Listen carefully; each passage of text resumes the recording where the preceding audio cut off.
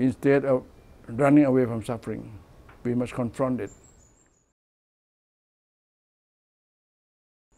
And dukkha is not only suffering. Dukkha is unsatisfactoriness, the sense of lack, the sense of fear. Confront and understand. If we are not aware, even people like me at my age, fear of death, fear of old age, fear of not to recognize.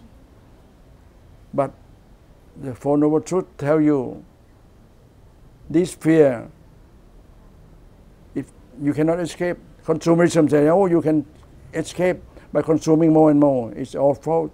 The fear, you must confront and find out the cause. The cause, it comes from root cause is greed, hate, delusion. And then confront it mindfully, not only your head and your heart, confront it skillfully, and you can change something negative into positive. That, as I understand, the teaching of the Buddha, and I try to apply it. Since I was young until now, I'm an old man, and that sense I have not changed for the last 86 years.